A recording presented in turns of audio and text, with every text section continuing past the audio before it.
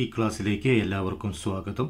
2012 chemistry വിഭാഗത്തിലെ രസതന്ത്ര വിഭാഗത്തിലെ ചോദ്യങ്ങളാണ് നമ്മൾ ഈ ക്ലാസ്സിൽ ചർച്ച ചെയ്യുന്നത്. കെമിസ്ട്രി, ഫിസിക്സ്, ബയോളജി ഈ വിഭാഗങ്ങളിൽ എപ്പോഴും ഒരേ മേഖലയിൽ നിന്ന് ചോദ്യങ്ങൾ ആവർത്തിച്ച് വരുന്ന ഒരു രീതിയാണ് ഈ ക്വസ്റ്റ്യൻ പേപ്പർ നമ്മൾ കാണുന്നത്. അതുകൊണ്ട് തന്നെ ക്വസ്റ്റ്യൻ പേപ്പർ കൃത്യമായിട്ട് വർക്കൗട്ട് ചെയ്യണം. ഈ ക്വസ്റ്റ്യൻ പേപ്പറിൻ്റെയും ഇതിൻ്റെ തുടർന്ന് വരുന്ന ക്വസ്റ്റ്യൻ പേപ്പറുകളുടെയും ഒക്കെ തുടർച്ച ലഭിക്കുന്നതിന് ഈ ചാനൽ നിങ്ങൾ സബ്സ്ക്രൈബ് ചെയ്യണം. ഒന്നാമത്തെ ചോദ്യം, ടിൻ എന്ന മൂലകത്തിൻ്റെ പ്രതീകം ഏതാണ്? The simple of the element tin is SN കൊടുത്തിട്ടുണ്ട്, TI കൊടുത്തിട്ടുണ്ട്, TC കൊടുത്തിട്ടുണ്ട്, TN കൊടുത്തിട്ടുണ്ട്. അപ്പോൾ ഒരു മൾട്ടിപ്പിൾ ചോയ്സ് ചോദ്യത്തിൻ്റെ ഏറ്റവും വലിയൊരു പ്രോബ്ലം എന്ന് പറയുന്നത് കൺഫ്യൂസിങ് ഓപ്ഷൻസ് ഉണ്ടായിരിക്കും എന്നുള്ളതാണ്. ഇവിടെ തന്നെ ടിന്നിന് ഏറ്റവും കൂടുതൽ കൺഫ്യൂസിങ് ഓപ്ഷനാണ് TI, പിന്നെ വരുന്ന കൺഫ്യൂസിങ് ഓപ്ഷൻസാണ് TCയും TNും. ദെൻ SN പൊതുവെ അറിയാത്ത ഒരാളെ സംബന്ധിച്ചിടത്തോളം SNലേക്ക് പോകാനുള്ള ചാൻസ് ഇല്ല. എന്നാൽ നമ്മുടെ അറ്റോമിക് ടേബിളിൽ, പീരിയഡ് ടേബിളിൽ റയർ എലമെൻറ്റ്സ് കുറേ ഉണ്ട്. ഇങ്ങനെ പേര് ലാറ്റിൻ സിമ്പിൾ ഉപയോഗിച്ചിട്ടുള്ള അതിൽ പെട്ട ഒന്നാണ് ടിന്ന്. അതുപോലെ തന്നെ ടിന്ന് ഈ Nmms പരീക്ഷയിൽ വളരെ എപ്പോഴും ക്വസ്റ്റ്യൻ പേപ്പറിൽ പല രൂപത്തിൽ ആവർത്തിച്ച് വരുന്നതുമാണ്. അതുകൊണ്ട് നമ്മൾ ഈ ബാക്കിയുള്ള ഓപ്ഷൻസിനെ ഡിസ്കസ് ചെയ്ത് പഠിക്കുക എന്നുള്ളതല്ല, പക്ഷേ ടിന്നെ കൃത്യമായിട്ട് പഠിക്കുക എന്നുള്ളതാണ്. അപ്പോൾ ടിൻ എന്ന് പറയുമ്പോൾ നമുക്ക് ബേസിക്കലി അതിൻ്റെ ഓപ്ഷൻ എന്ന് പറയുന്നത്, ഇതിൻ്റെ കറക്റ്റ് ആൻസർ എന്ന് പറയുന്നത് SN ആണ്.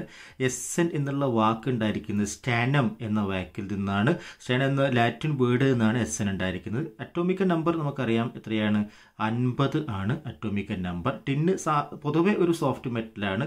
അത് വളരെ ഹാർഡായിട്ടുള്ളതല്ല, നമുക്ക് അധികം ഫോഴ്സ് ഉപയോഗിക്കാതെ കട്ട് ചെയ്യാൻ കഴിയുന്ന ഒരു മെറ്റലാണ്. പിന്നീട് ടിന്ന് നമുക്ക് കാണാൻ കഴിയുന്നത് മത്സര പരീക്ഷയിൽ എപ്പോഴും കോപ്പറും ടിന്നും തമ്മിലുള്ള സംയുക്തമാണ്. കോപ്പറും ടിന്നും യോജിപ്പിച്ചിട്ടാണ് നമുക്ക് ഓട് അഥവാ ബ്രോൺസ് അഥവാ വെങ്കലം എന്നുള്ള ലോഹസങ്കരം ഉണ്ടാകുന്നത്. അപ്പോൾ അതുമായിട്ട് കൺഫ്യൂസ്ഡ് ആവുന്ന വേറൊരു സംവിധാനമാണ് കോപ്പറും സിങ്കും യോജിപ്പിച്ച് കിട്ടുന്ന ബ്രാസ് അഥവാ പിച്ചള എന്ന് പറയുന്ന സാധനം. ഇത് രണ്ടും അങ്ങോട്ടും ഇങ്ങോട്ടും മാറിപ്പോവരുത്. അപ്പോൾ നമ്മുടെ TC ഉണ്ട്. TC എന്നൊരു ടെക്നീഷ്യമാണ്. 43 അറ്റോമിക് നമ്പർ 43 ആയിട്ട് വരുന്ന ടെക്നീഷ്യയാണ്. അങ്ങനെ നമ്മുടെ പരീക്ഷാ പേപ്പറിൽ കാണാറില്ല. നമ്മുടെ ഇവിടെ ഒരു ഓപ്ഷൻ അത് സ്യൂട്ടബിൾ ആയതുകൊണ്ടാണ് ടെക്നീഷ്യ ഇവിടെ കൊടുത്തിരിക്കുന്നത്. അതേപോലെ TN ടെനസി ആണ്. ഇതും നമ്മൾ അറ്റോമിക് ടേബിളിൽ നമ്മളെ പരീക്ഷയ്ക്ക് അങ്ങനെ കാണാറില്ല. ഇവിടെ ഒരു ഓപ്ഷൻ ഫേവറബിൾ ആയതുകൊണ്ട് കൊടുത്തു എന്ന് മാത്രം. എന്നാൽ ടൈറ്റാനിയം കുറച്ചുകൂടി നമ്മുടെ മത്സര പരീക്ഷകളിൽ കാണുന്നതാണ്. ടൈറ്റാനിയം അറ്റോമിക് നമ്പർ 22 ആണ്. ടൈറ്റാനിയം എപ്പോഴും പറയുന്നത് ഭാവിയുടെ ലോഹം, അതുപോലെ തന്നെ പ്രതീക്ഷയുടെ ലോഹം എന്നൊക്കെ പറയപ്പെടുന്ന ഒരു മൂലകമാണ് ടൈറ്റാനിയം. അതേപോലെ തന്നെ ചന്ദ്രനിൽ കൂടുതലായിട്ട് കാണപ്പെടുന്ന മൂലകമാണ് ടൈറ്റാനിയം. അതേപോലെ തന്നെ ടൈറ്റാൻ എന്നുള്ള പേര് ശനിയുടെ ഉപഗ്രഹമായിട്ടുള്ള ടൈറ്റാൻ എന്നുള്ള പേരിൽ നിന്നാണ് ടൈറ്റാനിയം എന്നുള്ള പേര് ഈ മെറ്റൽ സ്വീകരിച്ചിരിക്കുന്നത്. അപ്പോൾ ഭാവിയുടെ ലോഹം എന്ന് പറയുന്നതും അത്ഭുത ലോഹം എന്ന് പറയുന്നതും ടൈറ്റാനിയമാണ്. എന്നാൽ ഭാവിയുടെ ഇന്ധനം എന്ന് പറയുന്നത് ഏതാണ്? ഹൈഡ്രജനാണ്. ഭാവിയുടെ ഇന്ധനം എന്ന് പറയുന്നതും ഹരിത ഇന്ധനം എന്ന് പറയുന്നതും ഹൈഡ്രജനാണ്. എന്നാൽ പ്രതീക്ഷയുടെ ലോഹം എന്നറിയപ്പെടുന്നത് യുറാനിയമാണ്. പ്രതീക്ഷയുടെ ലോഹം എന്നറിയപ്പെടുന്നതും അറ്റോമിക ഭാരം ഏറ്റവും കൂടുതലുള്ളതും സ്വാഭാവിക മൂലകം എന്ന് പറയപ്പെടുന്നതും യുറാനിയമാണ്.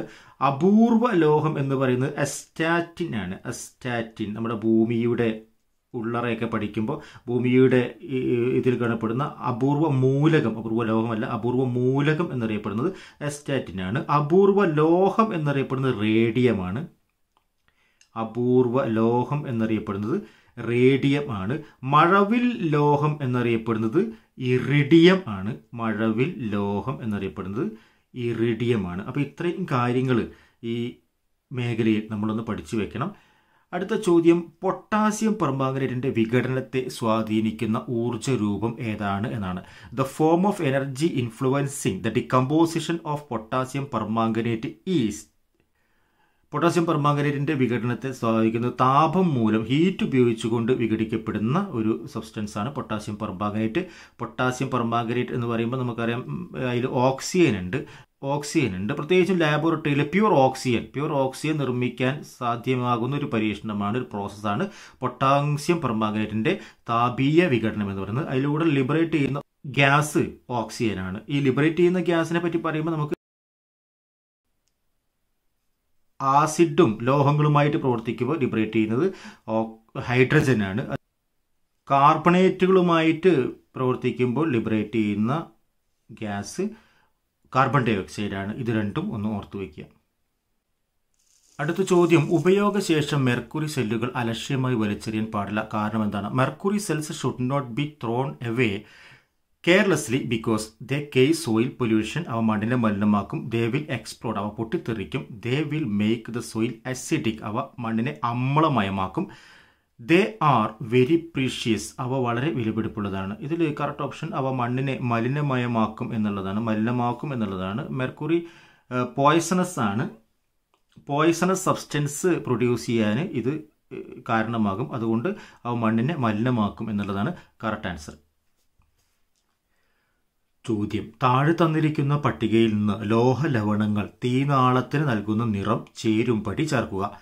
Match the colours imparted by metal salts to the flame in the following table. Copper salt lilac ഊത നിറം, ബേരിയം സാൾട്ട് ബ്ലൂയിഷ് ഗ്രീൻ നീല കലർന്ന പച്ച, പൊട്ടാസ്യം സാൾട്ട് പൊട്ടാസ്യം ലവണം ഇഷ്ടികയുടെ ചുവന്ന നിറം, കാൽസ്യം സാൾട്ട് ലൈറ്റ് ഗ്രീൻ ഇളം പച്ച. അപ്പോൾ ഇങ്ങനെ ഒരു ചോദ്യം കാണുമ്പോൾ നമ്മൾ ഏറ്റവും ആദ്യം ഐഡൻറ്റിഫൈ ചെയ്യേണ്ടത് നമുക്ക് ഉറപ്പുള്ള ഒരു മാച്ച് ഫസ്റ്റ് നമ്മൾ ഐഡൻറ്റിഫൈ ചെയ്യുക, പിന്നെ നേരെ ഓപ്ഷനിലേക്ക് പോവുക എന്നുള്ളതാണ്. അപ്പോൾ ഇതിൽ നമുക്ക് കോപ്പർ എപ്പോഴും NMMSൻ്റെ എക്സാമിൽ കോപ്പർ ഒരു ചോദ്യമാണ്. കോപ്പർ കാണുമ്പോൾ നമ്മൾ നേരെ ഓർക്കുന്നു കോപ്പർ സൾഫേറ്റ് അഥവാ തുരിച്ച് CuSO4 എന്ന് പറയുന്ന കോപ്പർ സൾഫേറ്റ് അഥവാ തുരിച്ചോർക്കുന്നു. അതിൻ്റെ നീല നിറം ഓർക്കുന്നു. അപ്പോൾ ഇവിടെ നീലയ്ക്കൊരു ചാൻസിൽ, നീല കലർന്ന പച്ചയിൽ മാത്രമാണ് നീലയ്ക്കൊരു ചാൻസിൽ. നമുക്ക് നേരെ ഏനെ നമുക്ക് 2ലേക്ക് മാർക്ക് ചെയ്യാം. പക്ഷെ കോപ്പർ സൾഫേറ്റിൻ്റെ 2+ അയേണുകളാണ് സാധാരണ നമുക്ക് നീല ഉണ്ടാവുന്നത്. എന്നാൽ കോപ്പറിൻ്റെ 1+ അയേണുകൾ അഥവാ 1+ അയേണുകൾ കുപ്രിക് ഓക്സൈഡ് പോലെയുള്ള സംയുക്തങ്ങൾക്ക് റെഡ് ചാൻസും കൂടിയുണ്ട്. പക്ഷേ നമ്മൾ സാധാരണ ഇത് ഈ ക്വസ്റ്റ്യൻ പേപ്പറിൽ കാണാറില്ല, നീലയ്ക്കുള്ള ചാൻസ് തന്നെയാണ് കാണുന്നത്. അതുകൊണ്ട് ഇവിടെ റെഡ് കൂടി വരുന്നത് കൊണ്ട് ഒരു കൺഫ്യൂസ്ഡ് ഉണ്ടാവാനുള്ള ചാൻസ് ഉണ്ട്. പക്ഷേ കോപ്പറിന് നമുക്ക് നീല കൊടുത്ത് കഴിഞ്ഞാൽ നമ്മൾ നേരെ A2 മാർക്ക് ചെയ്യുന്നത് നേരെ ഓപ്ഷനിലേക്ക് വരിക. A2 മാർക്ക് ചെയ്യുന്ന ഒറ്റ ചോയ്സ് മാത്രമേ ഇവിടെ ഉള്ളൂ. therefore we can take you the answer is A2, B4, C1 and D3 എടുക്കാം. ഇനി ഒന്ന് ചെക്ക് ചെയ്യാം ബാക്കിയുള്ളത്, പിന്നീട് ബാക്കിയുള്ളതൊന്ന് ഐഡൻറ്റിഫൈ ചെയ്യാൻ ചെക്ക് ചെയ്താൽ മതി. അതായത് ഉത്തരം കറുപ്പിക്കാൻ പോകുന്നതിൻ്റെ മുമ്പേ, ഉത്തരം മാർക്ക് ചെയ്യാൻ പോകുന്നതിൻ്റെ മുൻപേ നമ്മളൊന്ന് ചെക്കിങ് വേണ്ടി നടത്താം. ബേരിയം ലവണം എന്ന് പറയുന്നത് നമുക്ക് തീജ്വാലകൾക്കാണ് ഇവിടെ പറയുന്നത്. തീജ്വാലകൾ എന്ന് പറഞ്ഞാൽ വെടിമരുന്നുമായി ബന്ധപ്പെട്ട ആണ് ഇതിൻ്റെ ആപ്ലിക്കേഷൻ വല്ലാതെ വരുന്നത്.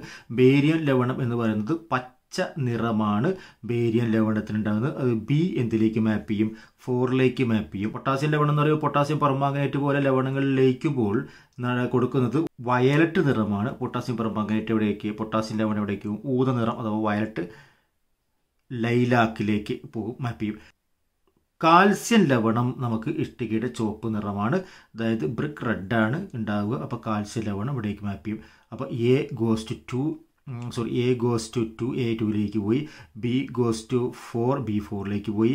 C goes to 1, C1ലേക്ക് പോയി. D goes to 3. അപ്പോൾ ഈ ക്വസ്റ്റ്യൻ ചെക്ക് ചെയ്യുമ്പോൾ എല്ലാ ക്വസ്റ്റ്യൻ പേപ്പറിലും ഈ മോഡൽ ഒരു ക്വസ്റ്റ്യൻ വരും. ഈ മോഡൽ ഒരു ക്വസ്റ്റ്യൻ വരുമ്പോൾ നിങ്ങൾ ഐഡൻറ്റിഫൈ ചെയ്യേണ്ടത് ഈ ഒരു മെത്തേഡിലാണ് നമ്മളുടെ പ്രോബ്ലത്തെ നമ്മൾ ചെയ്യേണ്ടത്. ചോദ്യം, പഞ്ചസാര തന്മാത്രയിൽ അടങ്ങിയിട്ടില്ലാത്ത ആറ്റം ഏതാണ്? Which atom is not present in the molecule of sugar? Carbon, hydrogen, oxygen, nitrogen. ഒരു സിമ്പിൾ ക്വസ്റ്റ്യൻ ആണ്. നമുക്കറിയാം പഞ്ചസാര എന്ന് പറയുന്നത് ഒരു കാർബോഹൈഡ്രേറ്റ് ആണ്. കാർബൺ ഉണ്ട്, ഹൈഡ്രജൻ ഉണ്ട്, ആൻഡ് ഓക്സിജൻ ഉണ്ട്. ഇത് ചേർന്നൊരു കോമ്പൗണ്ടാണ് കാർബോഹൈഡ്രേറ്റ് ആണ് പഞ്ചസാര. അപ്പോൾ കാർബൺ ഉണ്ട്, ഹൈഡ്രജൻ ഉണ്ട്, ഓക്സിജൻ ഉണ്ട്. നൈട്രജൻ എന്നതിൽ ഇതിലില്ല. അപ്പോൾ ഈ ഒരു സെക്ഷൻ എപ്പോഴും ചോദിക്കുന്നതാണ്. പഞ്ചസാരയുമായി ബന്ധപ്പെട്ട് സ്ഥിരം ചോദ്യങ്ങൾ ചോദിക്കുകയാണ്.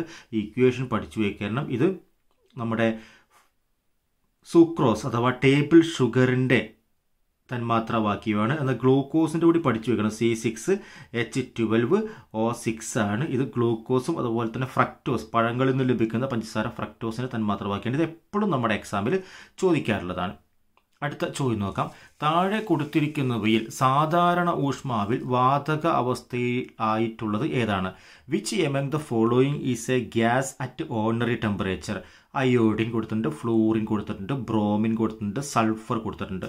അപ്പോൾ ഇതിൽ നമ്മൾ മനസ്സിലാക്കേണ്ട കൺഫ്യൂസിങ് ഓപ്ഷൻസ് ഉള്ള ഒരു ചോദ്യമാണിത്. ഇതിൽ നമുക്ക് അയോഡിനെ പറ്റി പറയാനുള്ളത്, അയോഡിൻ എന്ന് പറയുന്നത് വാതകാവസ്ഥയുമായിട്ട് റിലേറ്റഡ് ആയിട്ടുള്ള ഒരു സാധനം തന്നെയാണ്. പക്ഷേ ഇത് ബേസിക്കലി സോളിഡ് സ്റ്റേറ്റിലാണ്. എന്നാൽ ഇത് സബ്ലിമൈസ് ചെയ്യുന്ന സ്വഭാവമാണ് വാതകാവസ്ഥയായിട്ട് റിലേറ്റഡ്. അതായത് നാഫ്തലിനും കർപ്പൂരവും ഒക്കെ നേരിട്ട് സോളിഡ് സ്റ്റേറ്റിൽ നിന്ന് വാതകാവസ്ഥയിലേക്ക് പോകുന്ന പോലെ സാധാരണ ഊഷ്മാവിൽ വെച്ച് ഇരുന്നാൽ സോളിഡ് സ്റ്റേറ്റിലായിരിക്കുകയും എന്നാൽ അതിന് ഒരു ബാഷ്പീകരണ സ്വഭാവം, അത് ഇരിക്കുമ്പോൾ തന്നെ സോളിഡ് സ്റ്റേറ്റിൽ ഇരിക്കുമ്പോൾ തന്നെ അതിന് ബാഷ്പീകരണ സ്വഭാവം ഉള്ളതുമാണ്. അപ്പോൾ അയോഡിൻ എന്നുള്ളത് അങ്ങനെ സബ്ലിമൈസ്ഡ് നാച്ചുറാണ് അതിന് കാണിക്കാനുള്ളത്. മറ്റൊന്ന് പറയാനുള്ളത് തൈറോക്സിനുമായിട്ടും തൈറോയിഡ് ഗ്രന്ഥിയുമായിട്ടൊക്കെ ബന്ധപ്പെട്ട എലമെൻ്റ് ആണ് അയോഡിൻ എന്ന് പറയുന്നത്. Next option ഫ്ലൂറിനാണ്. Fluorine is A non metal എന്നുള്ളത് മാത്രമല്ല, ഇതിൽ ഏറ്റവും കൂടുതൽ നോൺ മെറ്റാലിക് ക്യാരക്ടറുള്ള സബ്സ്റ്റൻസ് ഫ്ലൂറിനാണ്. അതുപോലെ തന്നെ ഏറ്റവും കൂടുതൽ റിയാക്ടിവിറ്റി, ക്രിയാശീലത ഏറ്റവും കൂടുതൽ ഉള്ളതും നോൺ മെറ്റലും ഏതാണ്? ഫ്ലൂറിനാണ്. എന്നാൽ താഴെ കൊടുത്തിരിക്കുന്നതിൽ സാധാരണ ഊഷ്മാവിൽ വാതകാവസ്ഥയിലുള്ളത് എന്നാണ് ചോദ്യം. ഇത് ദ്രാവകാവസ്ഥയിലുള്ളത് എന്നാണെങ്കിൽ എഴുതേണ്ടത് എന്താണ്? ബ്രോമിനാണ്. സാധാരണ ഊഷ്മാവിൽ ദ്രാവകാവസ്ഥയിലുള്ള അലോഹം എന്ന് പറയുമ്പോൾ ബ്രോമിനാണ്. അപ്പോൾ നമുക്കിതിൽ താഴെ കൊടുത്തിരിക്കുന്നവയിൽ സാധാരണ ഊഷ്മാവിൽ വാതകാവസ്ഥയിലുള്ള ഇത് ഏത് എന്നതിൻ്റെ ആൻസർ നമ്മൾ ഇത് കണ്ടു. ഇത് സാധാരണ ഊഷ്മാവിൽ സോളിഡ് സ്റ്റേറ്റിലാണ്. ഇത് സാധാരണ ഊഷ്മാവിൽ ലിക്വിഡ് സ്റ്റേറ്റിലാണ്, നോൺ മെറ്റലാണ്. ഇത് സാധാരണ ഊഷ്മാവിൽ ഏത് സ്റ്റേറ്റിൽ വരും? ഗ്യാസ് സ്റ്റേറ്റിലാണ്. അപ്പോൾ കറക്റ്റ് ആൻസർ ഈസ് ഫ്ലൂറിൻ. സാധാരണ ഊഷ്മാവിൽ ദ്രാവകാവസ്ഥയിലുള്ള നോൺ മെറ്റൽ ബ്രോമിനാണ്. എന്നാൽ മെറ്റൽ നമുക്കറിയാം മെർക്കുറിയാണ് എന്നുള്ളത് അറിയാം. അപ്പോൾ ഇത് ഒന്ന് കൃത്യമായിട്ട് പഠിച്ചു വയ്ക്കണം. ഇതിൽ fluorine, chlorine, bromine and iodine എന്നൊക്കെ, ഫ്ലൂറിൻ, ക്ലോറിൻ, ബ്രോമിൻ, അയോഡിൻ ഇതൊക്കെ ഈ നോൺ മെറ്റൽസ് ആണ്. ഫ്ലൂറിനും ക്ലോറിനും ഈ ഓർഡിനറി ടെമ്പറേച്ചറിൽ ഗ്യാസ് സ്റ്റേറ്റിലായിരിക്കും. ബ്രോമിൻ പ്രിഫർ ചെയ്യുന്നത് ലിക്വിഡ് സ്റ്റേറ്റാണ്. അയോഡിൻ സ്ഥിതി ചെയ്യുന്നത് ഏത് സ്റ്റേറ്റിലാണ്? സോളിഡ് സ്റ്റേറ്റിലാണ്. അടുത്ത ചോദ്യം, ഒരു രാജ്യത്തിൻ്റെ പേരിൽ അറിയപ്പെടുന്ന മൂലകം ഏതാണ്? Which element is known after the name of A country എന്നുള്ള ചോദ്യം. Curium, barium, polonium, calcium. And answer is polonium. പോളണ്ടിൻ്റെ ആയിട്ട് ബന്ധപ്പെട്ട പേരാണ്.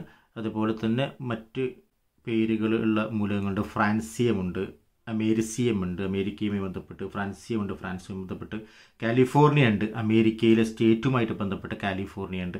അപ്പോൾ ഈ സെക്ഷൻ നിങ്ങൾ എന്തായാലും കൃത്യമായിട്ട് റയർ നെയിംസ് വരുന്നതും നെയിം ഫോർമേഷനും കൃത്യമായിട്ട് പഠിച്ചു വയ്ക്കണം. ഒരു ഇമ്പോർട്ടൻ്റ് സെക്ഷനാണ്. അടുത്ത ചോദ്യം, ആറ്റത്തിൻ്റെ സൗരയൂഥ മാതൃക അവതരിപ്പിച്ചത് ആരാണ്? Planetary model of atom was proposed by John Dalton, J Thomson, കനാത, Rutherford. ഇതിൽ എപ്പോഴും ചോദിക്കുന്ന ചോദ്യമാണ്. അപ്പോൾ ഇത് നമുക്ക് ഇമ്പോർട്ടൻറ്റ് സെക്ഷനാണ്, കൃത്യമായിട്ട് പഠിക്കണം. ആറ്റത്തിൻ്റെ സൗരയൂഥ മാതൃക കണ്ടുപിടിച്ചത് റുദർഫോർഡാണ്. ജോൺ ഡാൽട്ടൺ ആണ് ആറ്റം തിയറിയുടെ ഉപജ്ഞാതാവ്. ജെ തോംസൺ ആണ് ഇലക്ട്രോൺ കണ്ടുപിടിച്ച്. ജെയിംസ് ചാഡ്വിക് ആണ് ന്യൂട്രോൺ കണ്ടുപിടിച്ചത്. കണാദൻ എന്ന് പറയുമ്പോൾ ഭാരതീയ ശാസ്ത്രജ്ഞനാണ്. ആറ്റം തിയറി, പദാർത്ഥങ്ങളൊക്കെ കണികകളെ നിർമ്മിച്ചവയാണ് എന്ന് ആദ്യമായിട്ട് അവകാശപ്പെട്ടത് കണാദനാണ്. ഈ കണികകളെ എന്ന് പറയുന്ന ഡെവലപ്പ് ചെയ്താണ് ജോൺ ഡാൽട്ടൻ്റെ ആറ്റം തിയറി എന്നറിയപ്പെടുന്നത്. റുദർഫോർഡ് നമുക്കറിയാം ആറ്റത്തിൻ്റെ ന്യൂക്ലിയസ്, അതുപോലെ തന്നെ പ്രോട്ടോൺ, സൗരയൂഥ മാതൃക, സോളാർ മോഡൽ, പ്ലാനറ്ററി മോഡൽ എന്നൊക്കെ കണ്ടുപിടിച്ചത് നമ്മുടെ റുദർഫോർഡാണ്. അടുത്ത ചോദ്യം സെയിം സെക്ഷനുമായിട്ട് ബന്ധപ്പെട്ട ചോദ്യമാണ്. ഡാൽട്ടൻ്റെ അറ്റോമിക സിദ്ധാന്തം അനുസരിച്ച് ശരിയല്ലാത്തത് ഏതാണെന്നാണ്. Which of the following is false according to Dalton's atomic theory? Matter is made up of atoms. പദാർത്ഥങ്ങൾ ആറ്റങ്ങളെ നിർമ്മിതമാണ്. Atoms can neither be created nor B destroyed. ആറ്റങ്ങളെ നിർമ്മിക്കാനും നശിപ്പിക്കാനും സാധ്യമല്ല. Atoms contain positive and negative particles. ആറ്റത്തിൽ പോസിറ്റീവും നെഗറ്റീവും കണികകളുണ്ട്. Atoms are indivisible. ആറ്റത്തെ വിഭജിക്കാൻ സാധ്യമല്ല. പദാർത്ഥങ്ങൾ ആറ്റങ്ങളാൽ നിർമ്മിതമാണ്. ആറ്റങ്ങളെ നിർമ്മിക്കാനും നശിപ്പിക്കാനും സാധ്യമല്ല. ആറ്റത്തിൽ പോസിറ്റീവ് നെഗറ്റീവ് കണികകളുണ്ട്. ആറ്റത്തെ വിഭജിക്കാൻ സാധ്യമല്ല. അപ്പോൾ നമുക്കറിയാം ഈ രണ്ട് സ്റ്റേറ്റ്മെൻറ്റും കോൺട്രഡിക്ടറിയാണ്. ആറ്റത്തെ വിഭജിക്കാൻ സാധ്യമല്ല എന്നുള്ള പ്രസ്താവന ശരിയാണ് എങ്കിൽ ആറ്റത്തിൽ പോസിറ്റീവും നെഗറ്റീവും കണികളുണ്ട് എന്ന പ്രസ്താവന ശരിയല്ല. കാരണം ഇത് വിഭജനമായി പോയി. അപ്പോൾ ഈ ഒരു ലോജിക്കുകളിൽ നിന്ന് തന്നെ നമുക്ക് ആൻസറുകൾ കണ്ടെത്താൻ കഴിയുന്നു. അപ്പോൾ ഇതിൽ പറയുന്നത് ആറ്റത്തെ വിഭജിക്കാൻ സാധ്യമല്ല എന്ന് ഡാൽട്ടൻ്റെ പ്രസ്താവന, ഡാൽട്ടൺ പറഞ്ഞത് ആണ്. അത് പ്രസ്താവന ഇപ്പോൾ തെറ്റാണ്, പക്ഷേ ഡാൽട്ടൺ പറഞ്ഞത് ആണ്. പക്ഷേ അന്ന് ഡാൽട്ടൻ്റെ അറ്റോമിക് സിദ്ധാന്തം അനുസരിച്ച് ഈ ഒരു പ്രസ്താവന അവിടെ നിലവിലില്ല. അതുകൊണ്ട് ഇതാണ് ഇവിടെ കറക്റ്റ് ഓപ്ഷൻ. പദാർത്ഥങ്ങൾ ആറ്റങ്ങൾ നിർമ്മിതമാണ് എന്നുള്ള പ്രസ്താവന അന്നും ഇന്നും ശരിയാണ്. അന്നും ഇന്നും ശരിയാണ്. ഡാൽട്ടൺ പറഞ്ഞതുമാണ്, ഇപ്പോഴും ശരിയാണ്. അപ്പോൾ ഇത് ഇപ്പോഴും നിലനിൽക്കുന്നു. ചോദ്യം, ഐസോബാറുകളെ സംബന്ധിച്ച് ശരിയായത് ഏതാണ്? Which is true about isobars? Have same number of protons, ഒരേ എണ്ണം പ്രോട്ടോണുകളുണ്ട്. Have different number of neutrons, വ്യത്യസ്ത എണ്ണം ന്യൂട്രോണുകളുണ്ട്. Have same number of electrons, ഒരേ എണ്ണം ഇലക്ട്രോണുകളുണ്ട്. Have same number of neutrons, ഒരേ എണ്ണം ന്യൂട്രോണുകളുണ്ട്. നമുക്ക് 3 സ്റ്റേറ്റ്മെൻറ്റുകളാണ്, 3 വാക്കുകളാണ് നമ്മൾക്ക് ഓർക്കാനുള്ളത്. ഒന്ന് ഐസോബാറാണ്, അതിന് മുമ്പേ ഓർത്തിരിക്കാനുള്ളതാണ് ഐസോടോപ്പ്, അതിന് ശേഷം ഓർത്തിരിക്കാനുള്ളതാണ് ഐസോട്ടോണ്, അതിനുശേഷം വേണമെങ്കിൽ ഓർക്കാവുന്നതാണ് ഐസോ ഇലക്ട്രോൺസ് എന്ന് പറയുന്നത്. എന്താണ് ഐസോടോപ്പ്? ഐസോടോപ്പ് എന്ന് പറയുമ്പോൾ എന്താണ്? Same atomic number, same atomic number ആയിരിക്കും. സെയിം അറ്റോമിക് നമ്പർ, അതായത് സെഡ് എന്ന് പറയുമ്പോൾ അതായത് പ്രോട്ടോൺസിൻ്റെ എണ്ണം സെയിം ആയിരിക്കും. അതേപോലെ തന്നെ സെയിം എലമെൻ്റ് ആയിരിക്കും. കാർബൺ ആണെങ്കിൽ കാർബൺ തന്നെ, ഓക്സിജൻ ആണെങ്കിൽ ഓക്സിജൻ തന്നെ, ഹൈഡ്രജൻ ആണെങ്കിൽ ഹൈഡ്രജൻ. സെയിം എലമെൻസിൻ്റെ വിവിധ രൂപങ്ങളെയാണ് നമ്മൾ ഐസോടോപ്പ് എന്ന് പറയുന്നത്. എന്നാൽ അതിന് വ്യത്യസ്തമായിട്ട് ഐസോബാർ നമ്മൾ മനസ്സിലാക്കേണ്ടത് എന്താ വെച്ചാൽ സെയിം മാസ് നമ്പർ ആയിരിക്കും. അതായത് ഐസോബാർ എന്ന് പറയുമ്പോൾ same mass number, that is neutron same ആണോ പ്രോട്ടോൺ സെയിം ആണോ എന്നൊന്നുമല്ല. ന്യൂട്രോണും പ്രോട്ടോണും ആഡ് ചെയ്ത് കിട്ടുന്ന സംഖ്യ എന്തായിരിക്കണം? സെയിം ആയിരിക്കണം. ന്യൂട്രോണും പ്രോട്ടോണും ആഡ് ചെയ്ത് കിട്ടുന്ന സംഖ്യ സെയിം ആയാൽ മതി. ന്യൂട്രോൺ സെയിം ആവേണ്ട ആവശ്യമില്ല, പ്രോട്ടോൺ സെയിം ആവേണ്ട ആവശ്യമില്ല. പിന്നീട് വരുന്നതാണ് ഐസോ ന്യൂട്രോൺസ് എന്ന് പറയുന്നത്. ഐസോ ന്യൂട്രോൺസ് എന്ന് പറയുമ്പോൾ എന്തായിട്ട് മാറും? ന്യൂട്രോൺ സെയിം ആയിരിക്കും. പിന്നീട് അയോണുകളെ സംബന്ധിച്ച് പറയുന്നതാണ് ഐസോ ഇലക്ട്രോൺസ് എന്ന് പറയുന്നത്. ഇലക്ട്രോൺ സെയിം ആയിരിക്കും. അപ്പോൾ ഇവിടെ പറയുമ്പോൾ ഒരേ എണ്ണം പ്രോട്ടോണുകൾ ഉണ്ട്. ഐസോബാറുകളെ സംബന്ധിച്ച് ശരിയായ പ്രസ്താവന ഒരേ എണ്ണം പ്രോട്ടോണുകൾ ഉണ്ട് എന്ന് പറയുന്ന പ്രസ്താവന ശരിയാവണമെന്നില്ല. ഒരേ എണ്ണം പ്രോട്ടോണുകളാവണമെന്നില്ല. ഒരേ എണ്ണം പ്രോട്ടോണുകളാവുന്നത് ഐസോടോപ്പുകളിലായിരിക്കും എന്നും പറയാം. നമുക്ക് വ്യത്യസ്ത എണ്ണം ന്യൂട്രോണുകളുണ്ട് എന്നുള്ളത് ഒരു ഡൗട്ടാണ് നമുക്ക്. ഒരേ എണ്ണം ഇലക്ട്രോണുകളുണ്ട്, ഒരേ എണ്ണം ഇലക്ട്രോണുകളും ആവണമെന്നില്ല. ഒരേ എണ്ണം ന്യൂട്രോണുകളുണ്ട്, ഒരേ എണ്ണം ന്യൂട്രോണുകളും ആവണമെന്നില്ല. പ്രത്യേകിച്ചും ഒരേ എണ്ണം ന്യൂട്രോണുകളുടെ നമ്മൾ ഐസോ ന്യൂട്രോൺസ് എന്ന് പറയും. പക്ഷെ കൃത്യമായിട്ട് പറഞ്ഞാൽ ഇതിൽ നമുക്ക് പറയുന്നത് ഒരേ എണ്ണം ന്യൂട്രോണുകളാവണമെന്നോ ഇല്ല, ഒരേ എണ്ണം പ്രോട്ടോണുകളാവണമെന്നോ ഇല്ല. പക്ഷേ ഒരേ എണ്ണം എന്തായിത്തീരണം? ന്യൂട്രോണുകളും പ്രോട്ടോണുകളും ആഡ് ചെയ്യുമ്പോൾ എന്തായിട്ട് തീരണം? ഒരേ സംഖ്യയായി തീരണം. അപ്പോൾ നമുക്ക് എടുക്കാവുന്ന ഓപ്ഷൻ വ്യത്യസ്ത എണ്ണം ന്യൂട്രോണുകൾ ഉണ്ട് എന്ന പ്രസ്താവനയാണ് നമുക്കിവിടെ ശരിയായിട്ടുള്ള പ്രസ്താവന. നമുക്ക് 2 എക്സാമ്പിൾ നോക്കാം. നമുക്ക് കാർബൺ ഐസോടോപ്പ് കാർബണിൻ്റെ ആണെങ്കിൽ നമ്മൾ കാർബൺ തന്നെ എടുക്കണം. പക്ഷേ ഐസോബാർ എടുക്കുമ്പോൾ വേറെ എലമെൻ്റ് ആയിരിക്കും. വേറെ എലമെൻ്റ് എന്ന് പറയുമ്പോൾ നൈട്രജൻ 714 എടുക്കുമ്പോൾ എന്താണ് നമ്മൾ കാണുന്നത്? ഇതിൽ പ്രോട്ടോൺ ഈക്വൽ ആണോ? അല്ല, 6ഉം ഇവിടെ എന്താണ് 7 protons R different. Protons equal ആണെങ്കിൽ എന്തായിട്ട് മാറും? അത് ഐസോടോപ്പ് ആയിട്ട് മാറും, സെയിം എലമെൻ്റ് ആയിട്ട് മാറും. അപ്പോൾ ഇത് 6 ആകുമ്പോൾ ഇവിടെ എത്ര ന്യൂട്രോൺസ് ഉണ്ട്? 8 ന്യൂട്രോൺസ് ആണ്. 8ഉം 6ഉം 14. ഇവിടെ എത്ര ന്യൂട്രോൺസ് ഉണ്ട്? 7 ന്യൂട്രോൺസ് ആണ് ഇവിടെ. 7 7ഉം 14. അപ്പോൾ ന്യൂട്രോൺസും എന്താണ്? ഡിഫറൻ്റ് ആണ്. പ്രോട്ടോൺസും ന്യൂട്രോൺസും ഡിഫറൻ്റ് ആയിരിക്കും. പ്രോട്ടോൺ പ്ലസ് ന്യൂട്രോൺ സെയിം ആയിരിക്കും.